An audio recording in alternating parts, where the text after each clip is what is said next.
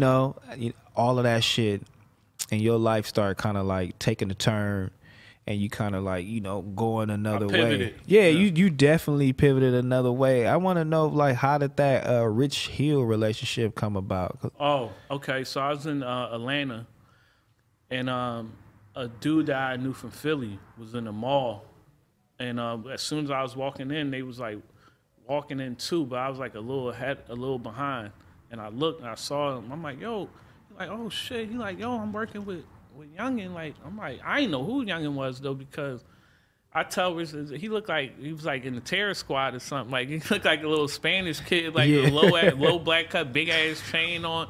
You know what I mean? He looked like terror squad or something. Yeah. Like, I didn't know who he was. And I was like, all right, like, it's music. You want to help with some music shit? Yeah, let's get it, And then that's how we met. And then he was a fan of, he kind of put him on all the Philly artists, and he got good taste, Rich. So he knew he loved Beans and he loved us. You know what I'm saying? Before, he ain't know none of that connection, nothing. It's just like how he feel. And we just got tight, you know what I'm saying? I knew he really wanted it, like music. And I knew he felt like people was going to always try to discredit him because of his situation.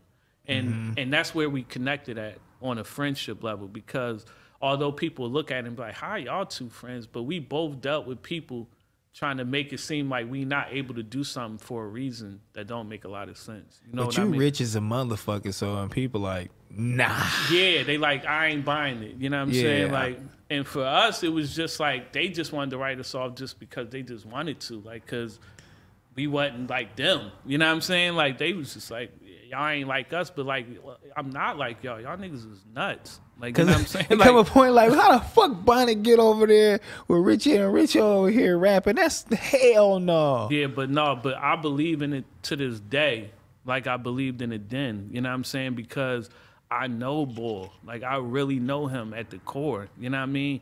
He really solid, and he really got talent. You know what I'm saying? Like, so how did Tommy Hilfiger nigga take that all in at the time? Well, you got to think, like, that's his son. You know what I'm saying?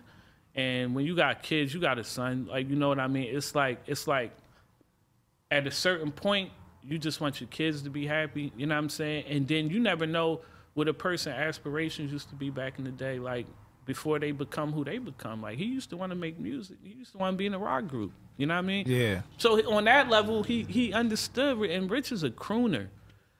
He ain't necessarily a rapper. Like, he's just a crooner. He's like Bob Dylan. That's who Rich is to me. Do he still make music? Yeah, he still make music. And something I can attest to when it comes to him, something I've seen with my own two eyes.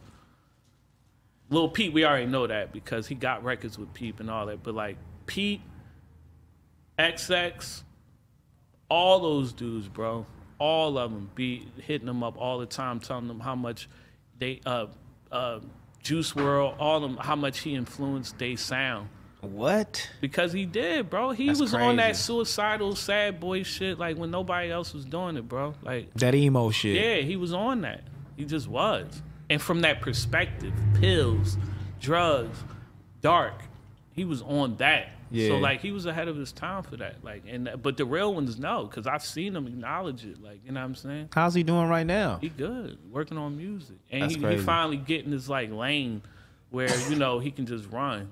Yeah, that's my brother for life, dog. Like, for real, for real. That's my real brother, blood brother. And a lot of people don't know you have a relationship with Schoolboy Q, and you seen before it was really Schoolboy Q that he is now. Like, how do you feel seeing